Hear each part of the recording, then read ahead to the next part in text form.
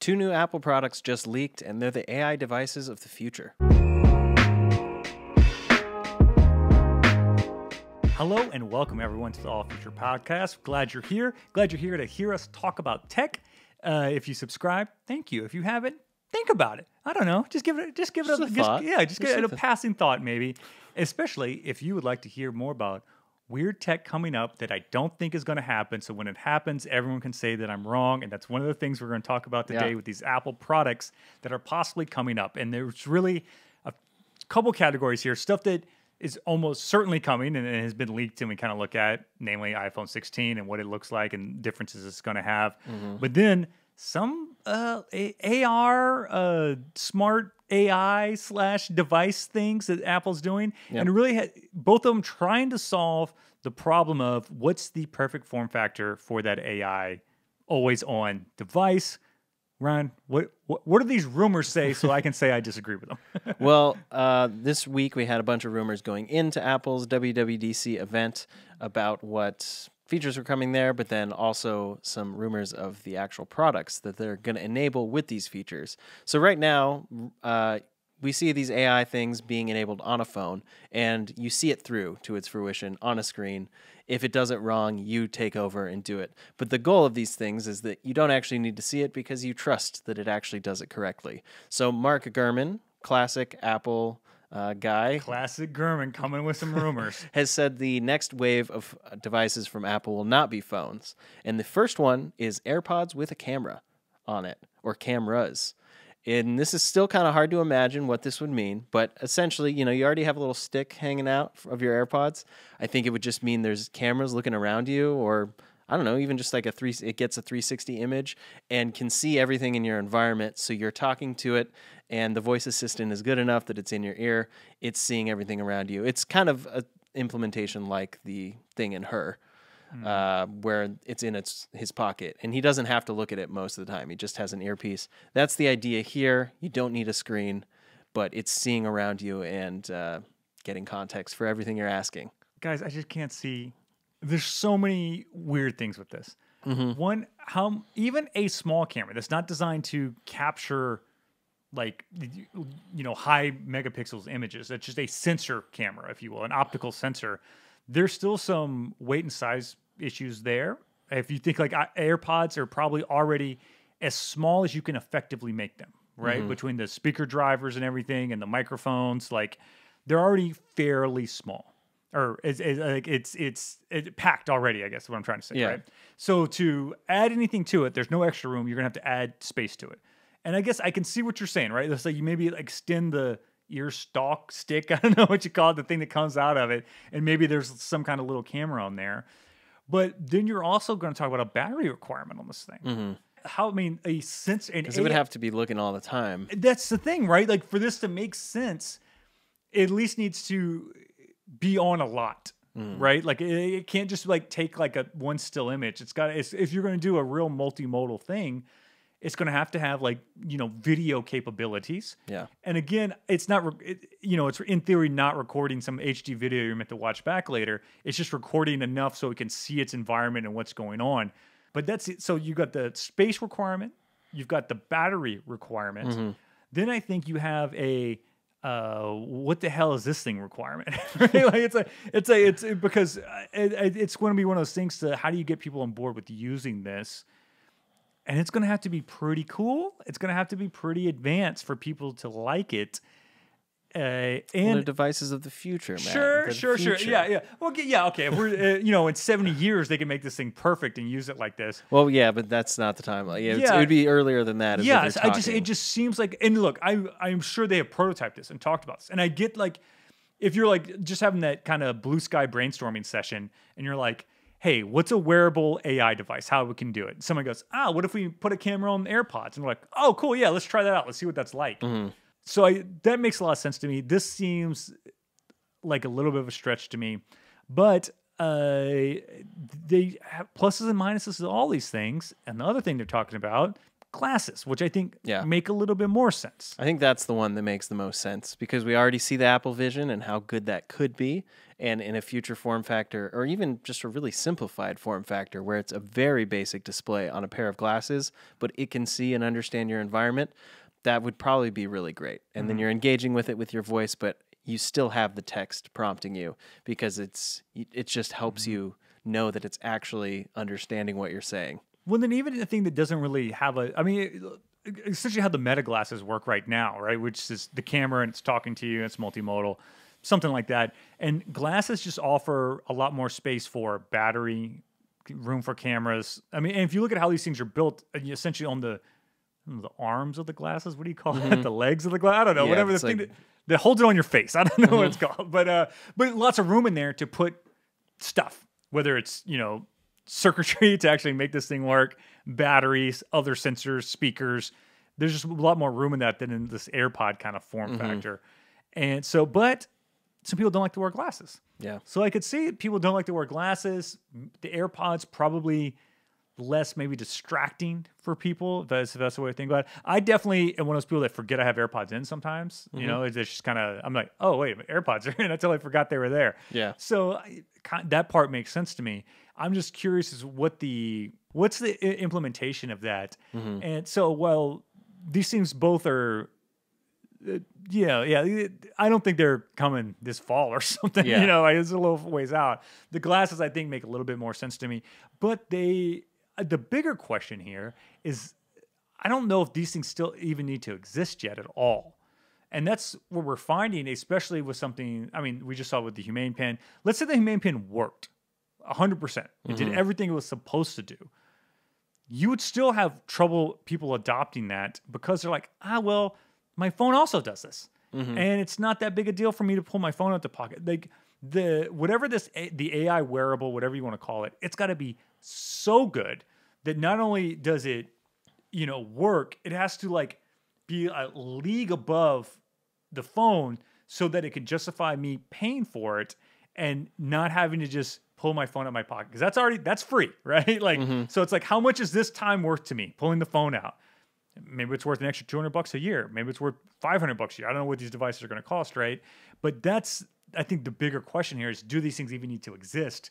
Apple's going to have to sell consumers on that. Yeah, I think the probably path that gets people converted is when the features we just saw them announce at WWDC are getting good enough to where you pull out your phone, you ask it to do something, and you're actually just holding it and watching it do it, and then you put it back. And then a lot of your interaction is literally just talking to it and then putting it away, and then talking to it and putting it away.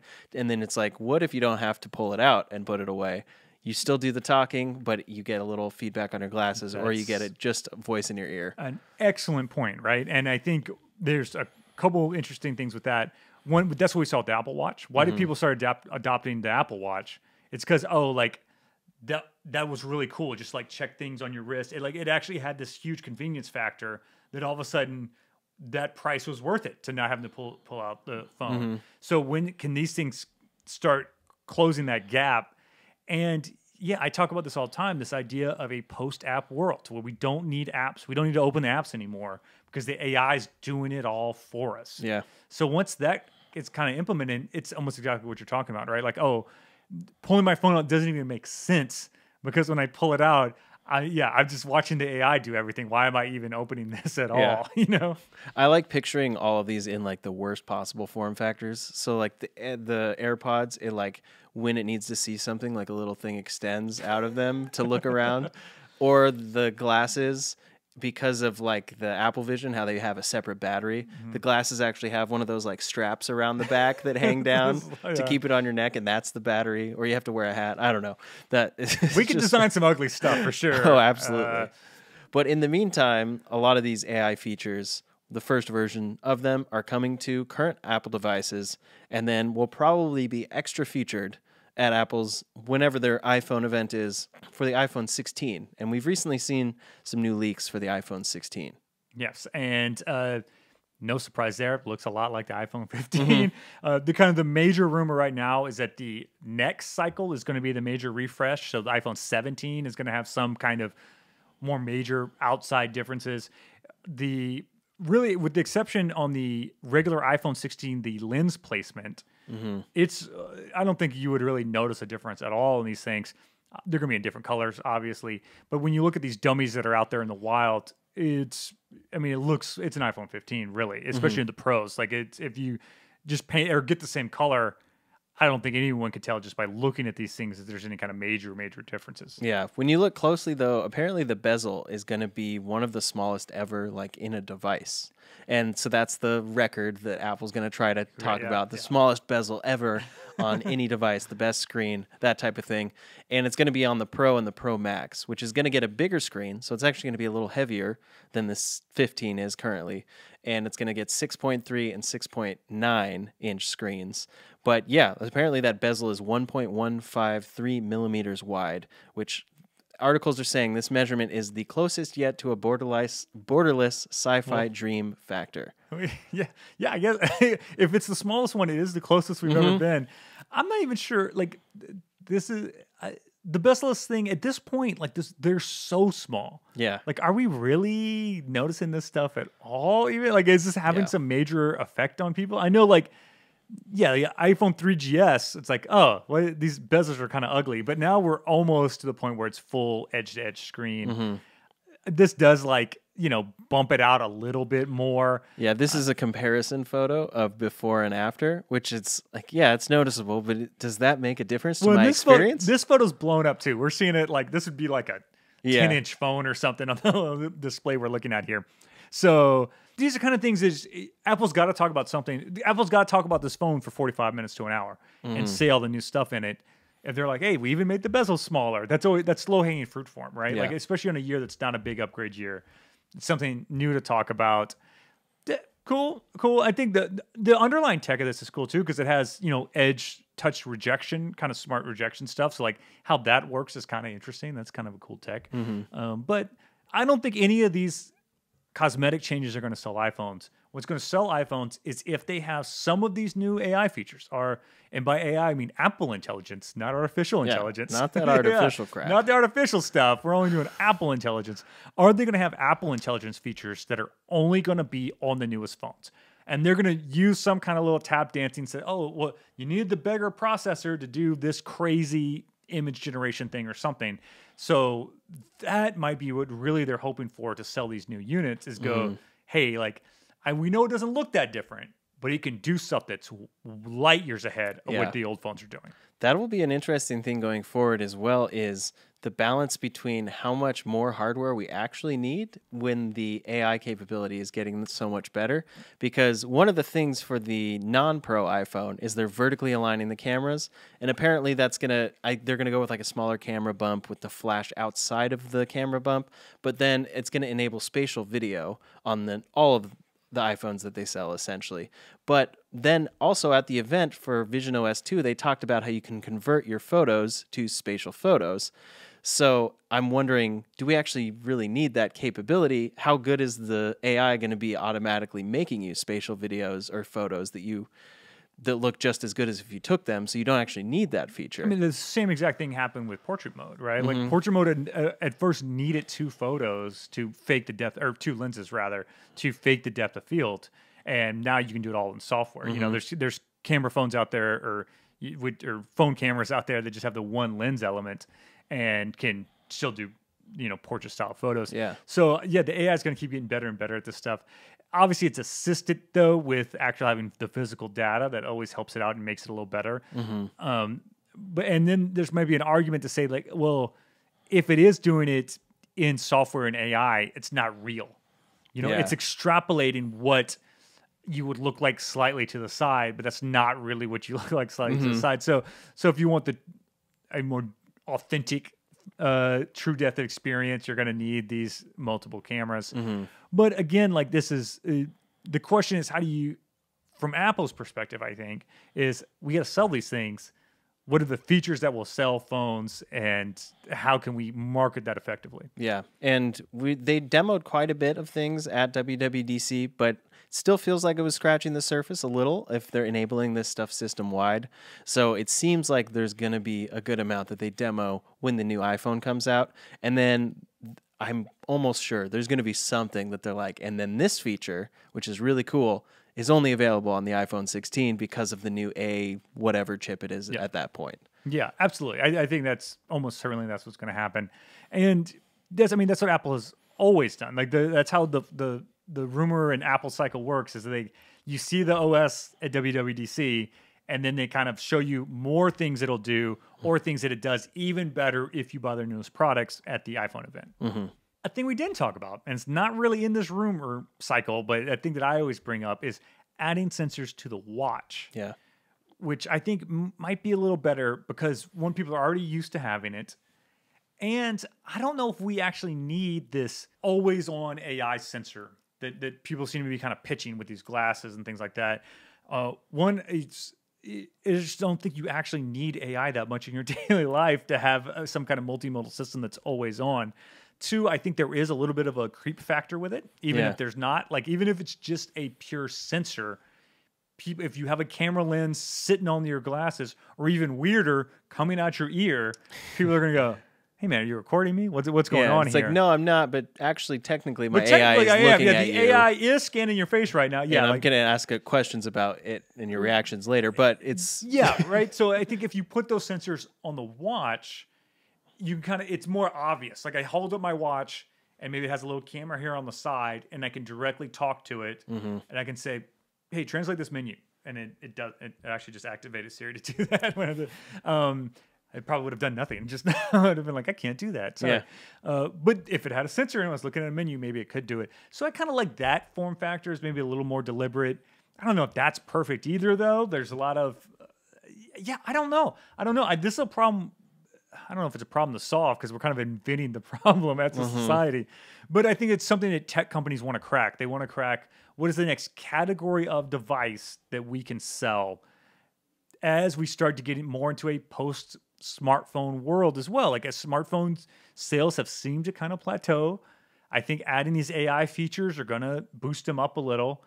But eventually, rectangular glass and metal thing in your pocket can only be a rectangular glass and metal thing in your pocket, right? There's some next stage of this evolution that we haven't really figured out yet that I think tech companies are hungry to find. Yeah. And I just don't know if any of these things are really even in the right direction. I think all of this stuff is going to be determined by what people are comfortable with, and not even necessarily what you personally are comfortable with, but what you're comfortable experiencing from another party. So when you were talking about the camera always recording, I was thinking about the fact that when I flew with the Apple Vision like a week ago, I didn't even realize like it has cameras all over it. So there's cameras seeing everything. And the weirdest part about that experience wasn't my experience. It was me engaging with other people, noticing it or saying something to me. And then, it's not recording those with those cameras. It's doing a pass through, but it is pointing cameras constantly. Like the guy next to me had a camera faced towards him the whole time. I didn't even think about that. Absolutely, right? And then right now, these things are so new that people don't even really know what they're doing, right? Yeah. I mean, you were saying last week you talked about like people didn't know that you could see them with it on. They didn't know about the pass. Yeah, they didn't know. Yeah. This tech is so new, but once everyone's more familiar with that tech, people are going to know. Hey, this guy's got a camera pointing at me right now. You know. So you actually doing this, it's more of a choice, and they actually know it's happening as opposed to it still deliberate. It's like pulling out your phone now. People know, like, oh wait, you got your phone out. Are you recording? Like it's so much more obvious than if it's just on an always on your face wearable device. You don't really know what's happening. And if you look at years ago now, Google Glass, the way they did it, there was a little like indicator light that went on when it was actively recording. But that was different because that was recording really to take pictures and record things. That wasn't really, for the most part, doing recording as a sensor. Yeah. Which is what these things are kind of pitching they're going to be. So that's an always scanning the room kind of situation, especially in a glasses where it's trying to maybe like motion track a map in front of you or something. That means that optical sensor it's recording its environment to figure that out. It's always on. And yeah, like that's something that we really want around. So I don't know. Yeah, that is the question. But Apple is looking into their next gen devices. Right now, it is the iPhone 16 is the very obvious one, and that's just going to keep going down the AI train. But when they're talking next generation of devices, it really just means the next thing that isn't just an iteration. It's the next thing that is entirely new, past the Apple Vision, definitely past the Apple Car, since that has been canceled in a big way. So we could be seeing AirPods, we could be seeing AR glasses of some sort, but either way, it's enabled with AI. So whatever Apple's working on next, it's going to align with what we just saw at WWDC with AI. And we'll probably buy it.